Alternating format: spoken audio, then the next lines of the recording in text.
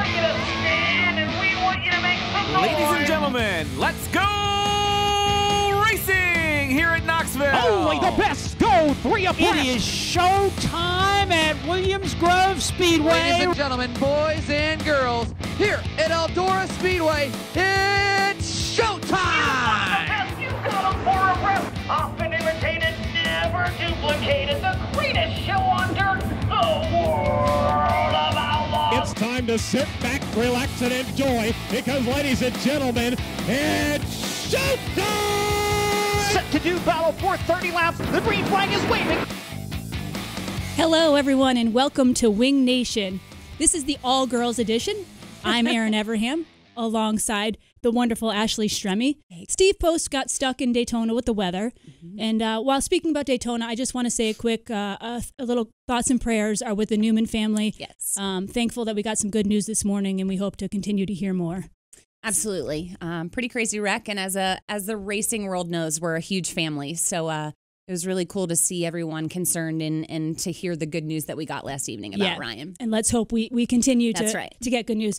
Other than that, Ashley, how you doing? I'm doing great. You know, we just got back from Florida. Week in Volusia is always enjoyable. It's always warm, and it was a beautiful week down there. And, you know, we're there working with my husband, Racing David, and, of course, our customers at Lethal Chassis. And it's always tough to get up to see those sprint cars, but you got to believe that I'm always up there trying to make that chance when I can. Does David get a little annoyed with you sometimes when you're more interested in the sprint Actually, cars? he's up there always watching, too. He's not so much watching as to who or what they're doing out there as to what the track's doing with those cars out there. So he's always up there, so I get to actually watch what's going on while he's watching the track. So it actually is the best of both worlds. Oh, that's great. Well, let's get right to it. Let's get to our classic ink printing, screen printing and embroidery hot topics. I think our hot topics need to be who started off on fire. Oh, what a week. Yeah. I mean, Brad Sweet finished top 3 all 5 nights, including a victory and taking away the big gator. Yes. Even with All-Stars, I mean, right out of the box, I think he's really set a tone and maybe a precedence for what this year could be.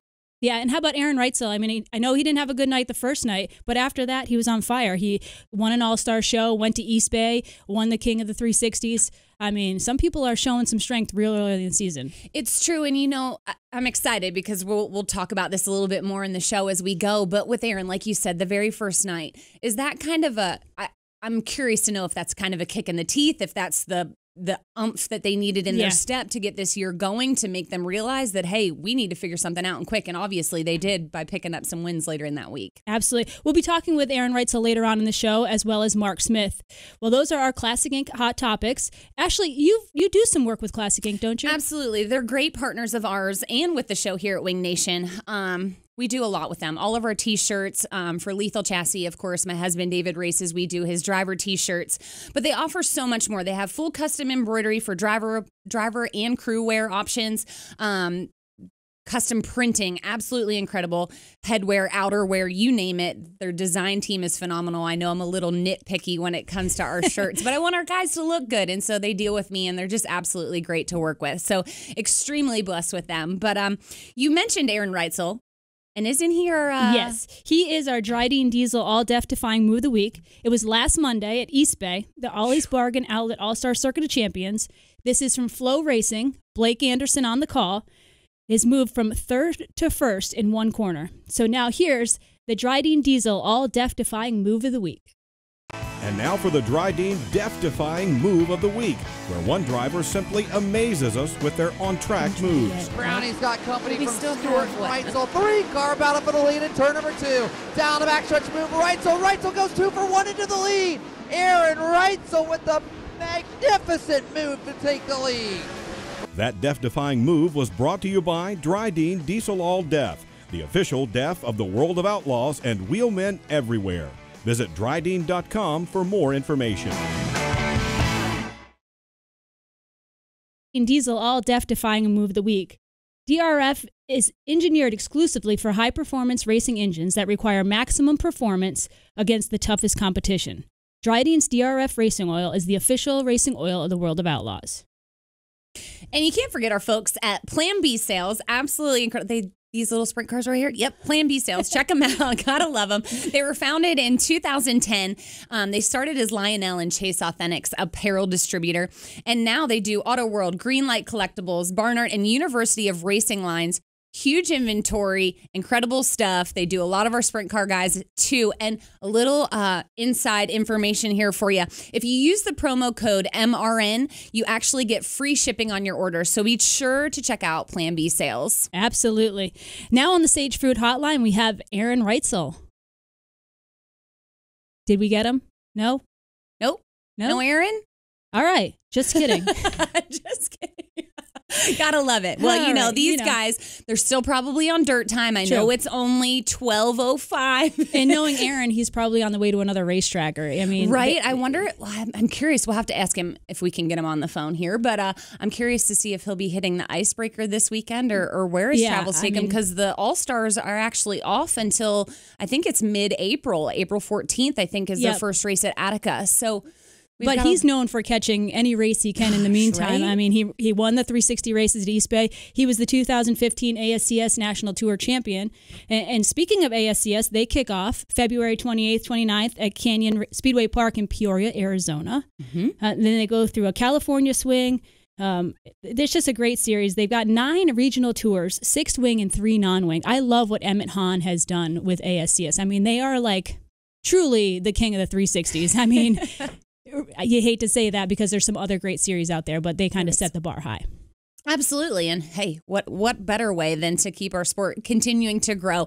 I know we're going to be talking to Mark Smith later, and it'll be interesting to see and catch up with him on the USCS stuff that they have going down there when he does the winter heat tour that he just does, and the fact that he travels so much with those tours. It's incredible to see what these little tours. I know we always talk about the World of Outlaws and the All-Stars because they are our flagship, if you will, national touring divisions, but there are so many little great series out there that race a ton of races throughout the year. Yeah, absolutely. And incredible to follow along. Well, while we've got some time while we're trying to get any of our guests at this point, why don't we take a look at the National Sprint Car Hall of Fame calendar? So Monday would have been Colby Scrogan and Myron Stevens' birthday. Today, Tom Holden, Jim Elkrich, and T.E. Pops Myers. Mm-hmm. Thursday's birthdays, Bobby Unser, the man, and Tony Willman. I love me some Bobby Unser and his wife, Lisa. They're just such good people. Saturday, Emil Andres. But tomorrow's birthday is Rick Ferkel. He was quoted as the Ohio Traveler, 1995 inductee into the National Sprint Car Hall of Fame. He started in 1965 with limited success early on and dubbed himself the Zero Hero.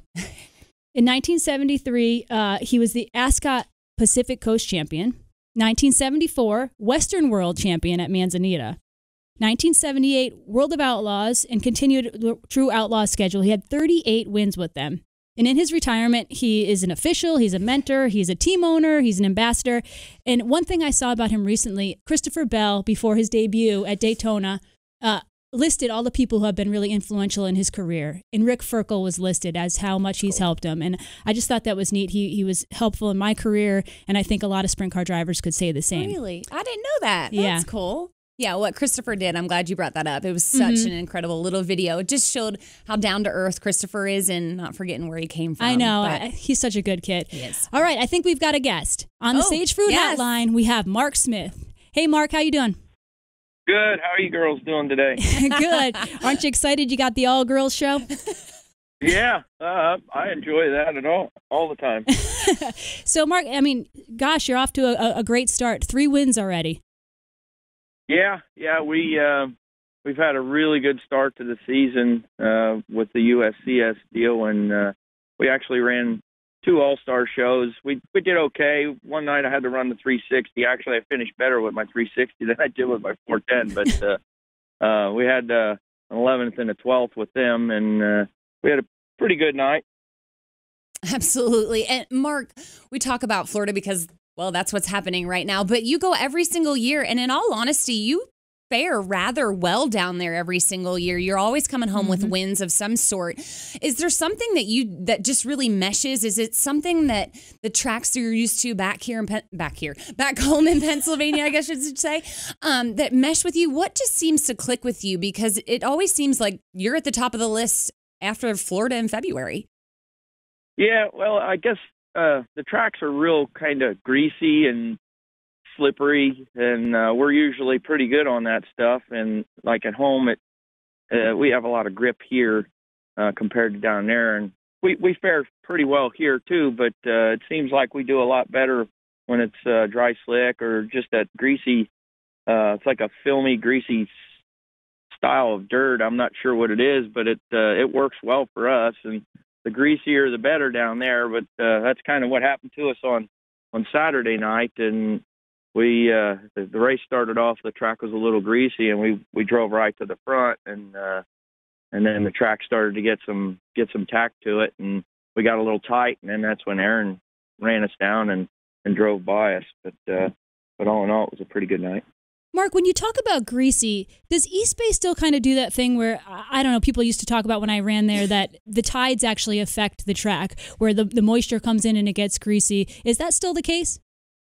Yeah, pretty much. I mean, that's the way it was every night, except for our big night, which I was kind of I knew we were kind of in trouble before we started the feature that night because the air was drier, the tide was going out, and I freed up just a little bit, but it didn't do what I wanted it to do, and it kind of bit us. But all the other nights it stayed real greasy, and except for that final night. But yeah, the tides and the air definitely makes a difference on how that track reacts.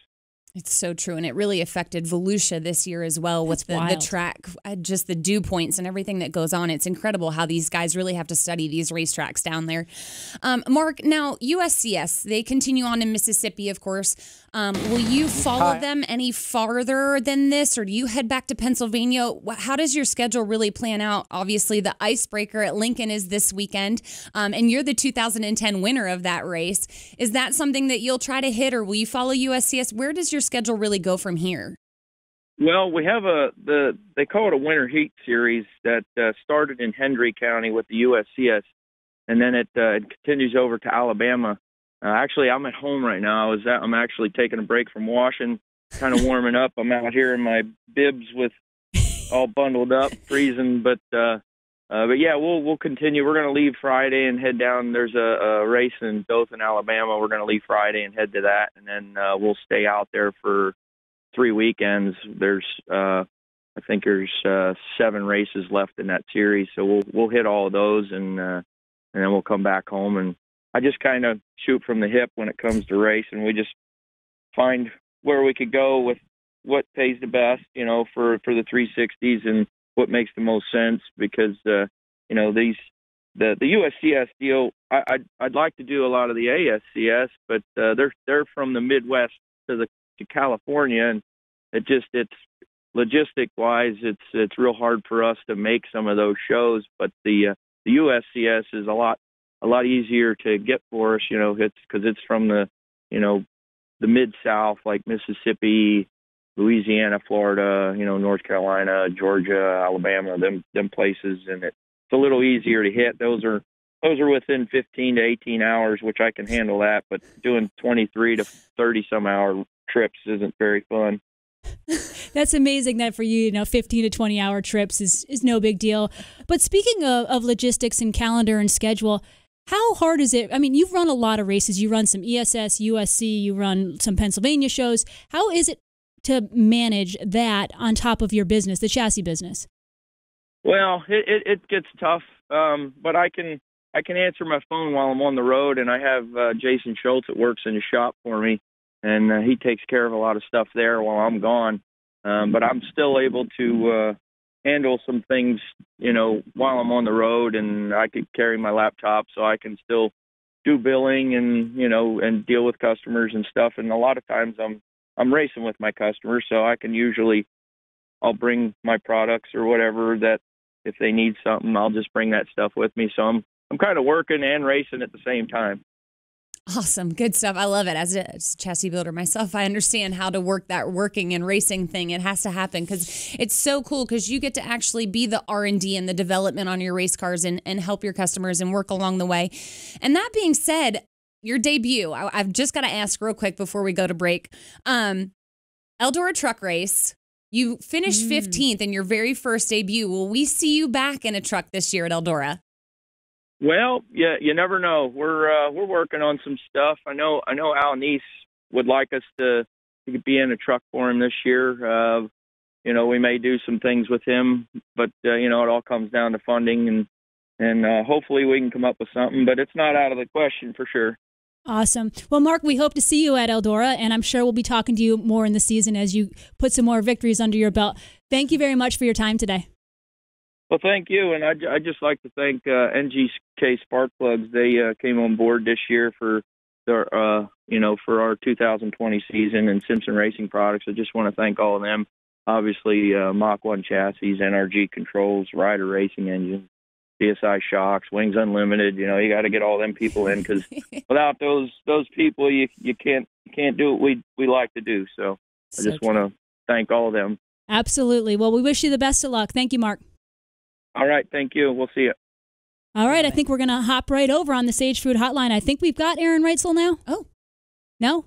I'm lying? Maybe we don't? Okay. All right. Hey, Erin, you there? Or not. Okay. I'm sorry. We're just failing miserably. Yep, I'm here. Oh, yes. And thank you. It was getting real ugly over here, Erin. Thank you.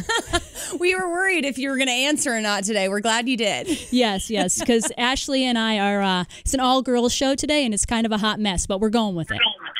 Yeah, sorry about that. I'm actually back in Texas. Had to come down here for a few things, so I was digging through the old shop, and actually my dad ran out, and I guess he was listening. He's like, "Hey, they're trying to call you." So, well, thank your father. We appreciate it. We appreciate him for getting you to answer the phone, but also for watching our show. Yeah, for real. But in all seriousness, Erin, you're off to a great start. I know night one might have not gone as planned, but after that, man, you guys have hit your stride, huh? Yeah, for sure. I mean, even night one, it was, with that competition and where we were and whatnot, it was pretty cool that as bad as we were, no one panicked, and we're just kind of all talked about what happened that night, and we felt okay about it because we kind of knew where we were off, and then the next night we came right back and got the win, and the rest of Volusia went okay. For where we were qualifying, it actually went pretty good because we buried ourselves every night in qualifying, and I think we got that handled now, and then East Bay went obviously pretty good. We always talk about Volusia and how it's its own character, its own animal. And it's funny you say that because I know in the sprint car world, we talk a lot about how much relies on qualifying. But with the fact that the track changes so much at Volusia, obviously qualifying is still extremely important. But how in tune do you have to be with what your race car is doing and what the track's doing, and hoping that your qualifying effort goes well? You have to be really in tune, and I feel like it's almost just luck, because even though you think that it's not greasy anymore or whatnot, you're watching and you're like, oh, you think it's starting to go slick, and then whatever the dew point picks up or the tide comes in, or then you go out and it gets greasy and it's heavy all over again. So it's a tough place to get a hold of. I'm really glad we only go there once a year. Really? With all the success that you have there? Wow. Yeah, it's just tough. It's really tough. And I heard Donnie say it, and that made me feel pretty good, to where everything you go down and learn in Florida, you won't do it again for the rest of the year, because it's a one of a kind. And why is that? I mean, I know we talk about the track is it's different every night, and it can be one night rubber down. It's like, but why is that? I mean, there's other half miles that you go to or tracks that carry that much speed. Why is Volusia so different? I don't know. I don't know if it's the dirt being so close to the sea or what it is, but it is a different character, that's for sure. And did you notice that this year, to me, it seemed like it was even more different than it has been in years past? I thought so. I thought it was like it was weird how it just stayed so fast all night. It seemed like years past, I remember it getting wider and racier, and I don't know. It seemed like it was really hard to get it to dry out a little bit. And that, for what was it, the second night, I believe it was taking rubber like crazy. And then you see guys blowing right rear tires left and right.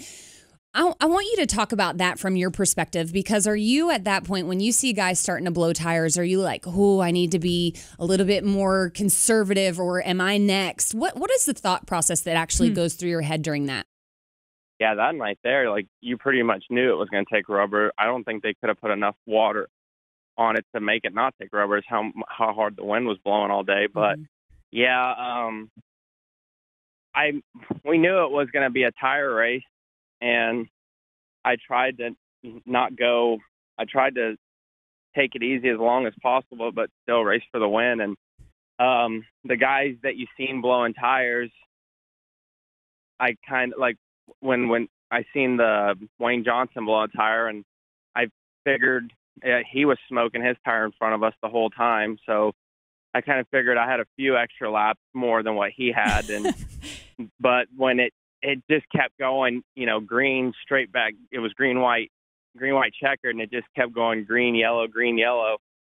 I didn't know how many more of those I've had left because the tires were getting less air, and then that puts more wear on them. And so, I mean, honestly, if they didn't go green checkered, we didn't have another one left, because it went flat on the scales. Wow, did it really? That I remember those races that it took rubber, and it was always such a I don't know. I mean, it's been a long time since I've done it, but it was always such a crapshoot. You're like, you want to push it, you can't push it. But Erin, you went from Volusia to East Bay in a 360, and then you were crowned king of the 360s. Talk about how much strength that shows in your team, that you can go win an all-star show, have a great showing at Volusia, and then go do as well as you did at East Bay. Yeah, just the people I got surrounding me, and what the Bossmans allow us to do, equipment wise, it definitely shows how we can just change motors and be able to compete. And it was actually really cool for me to win that race.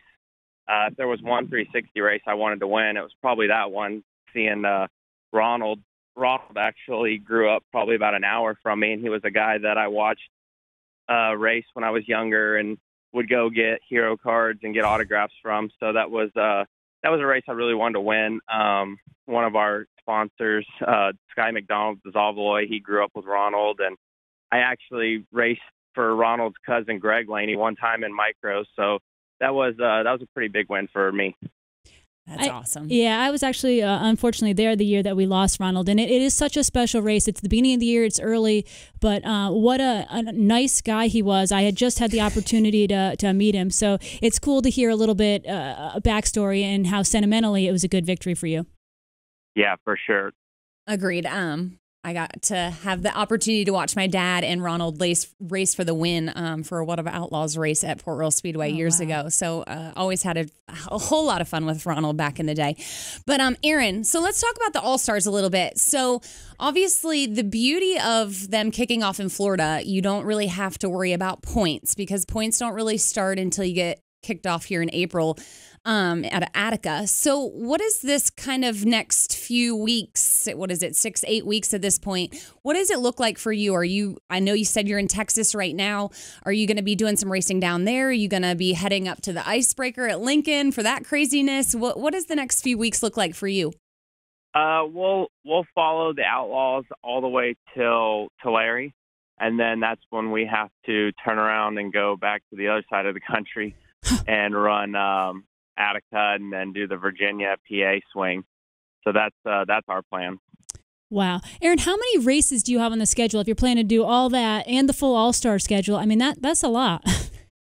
At the start of the year with the Australia stuff I did and Chili Bowl and all the other racing I got going on, it was 108 races. Wow. God bless America. That is amazing.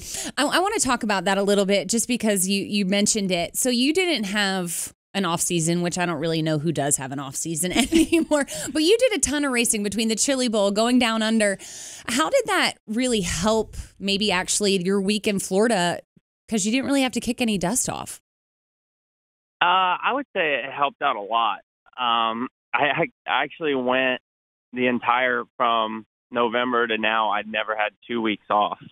Oh, wow. So that was something different that I've never done before. And I would say it definitely helped out a lot, because like the 2018 season when we started it, I think think I went like 4 months without racing at one point, and then we kicked it off in Vegas. And I felt like it took me all the way till May to actually like hot lap the car and feel comfortable and not feel like I was a first-time racer. Wow, that's so interesting because some drivers kind of prefer a little bit of a break. You know, speaking of off season, you said in Victory Lane, I think one of the nights, that in the off season your team does a lot of work on the cars to make them faster. What do you do in the off season to make a car faster? I mean, if you're not at the track every night making adjustments, how do you go about that? We just analyze everything that happened throughout the year. Any failure we had or anything that we felt like, you know, was a potential failure throughout the year, and we just try to work on that. And that's, you know, running for points, I felt like in the All-Stars, that was some of our biggest problems, was part failures and stuff. So we worked harder on that, stuff like that. Love it. Well, over the winter, there was a huge announcement that the All-Stars let out, and you as the reigning champion have to maybe put a little extra pep in your step, but $258,000 extra added to the points fund. What does that mean to you? That's big. That's really cool. That's something you just don't see very much, is purses getting added that much more on series. So really pumped and proud to be a part of the All-Stars. That's awesome. Well, Erin, congrats on the early success this year. We hope it continues for you, and safe travels on all your coast-to-coast travels and everything you've got coming up. Thank you very much for your time here today. All right, guys. Thanks for having me on. Awesome.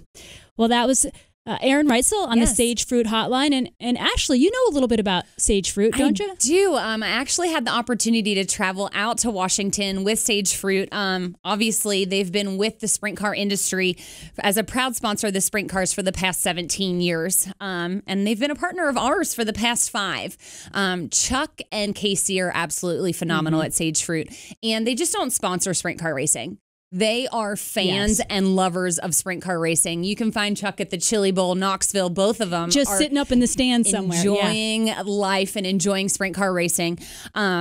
They value the relationship with their fans. And so if you go to your local grocer, make sure you ask for Sage Fruit, because we need to support those who support our sport. Absolutely. And another one of those that supports our sport, and especially us on Wing Nation, is HRP. Now, Ashley, have you ever heard the real story about me going on a test drive with Postman? I mean, I saw the video, and I think you should have had a 5-point harness. But tell me about, let's hear your side of the story with HRP. So let's just get this straight. HRP makes the best pit utility vehicle. I mean, the thing is sweet. There's everything you need. There's spots for rear axles, front axles, shocks, torsion bars, everything. Cup holders. I mean, it is great. It handles well. Yeah, cup holders for mimosas. Perfect. But in all seriousness, I mean, this thing is a beast. It's amazing. It was cool. Yes. But you put Postman behind the wheel? Oh my gosh. I literally went to my friends at Bell and grabbed a helmet, and whew, I mean, Postman might do his radio thing just fabulously, but he's not going to get behind the wheel of a sprint car. We'll leave that to you. If he ever asks you to get behind the wheel of the mule with him, which at one time he called a bull, just for the record on air. He said, he starts talking about the HRP bulls, and I looked at him and I'm like, what are you? What is he talking about? When did we start breeding cattle? That was one of those times where I lost. I literally had to walk off the set. I was laughing. But in all seriousness, go check out HRP. They have awesome products for your trailer, for everything, and their mules are fantastic, beautiful work. No matter what Postman does with it. Just don't ask him to test drive your stuff, and it'll be fine. Absolutely. One thing I wanted to mention, too, we were talking Sprint Car Hall of Fame earlier. They have the Priority Aviation sponsorship coming up this year, which I think is so neat. And last year, when Lance DeWeese mentioned that he was going to get to be part of it, I feel like some people backed off. So obviously, Lance, they raised a ton of money for the Sprint Car Hall of Fame. What Richard and Jennifer Marshall do is amazing. I mean, they're just incredible people. And this year, they've decided to now do a second and third place. Oh, nuh-uh. So I mean, again, they're always stepping it up and making things better and better. So check out this Priority Aviation sponsorship and support your favorite driver and get them to Knoxville. That's right. Maybe the 69K again. Absolutely. So I think we've about covered everything. I think we did all right today. We did. I know we're not Steve Post, but hopefully it was acceptable. I know. Post we your didn't say it's below. our favorite time of the week. We did it. All right, we got it in for you, Postman. But make sure to get your Wing Nation apparel. It's on the All-Star Circuit of Champions trailer this year. Mm-hmm. And also you can check it out on wingnation.com.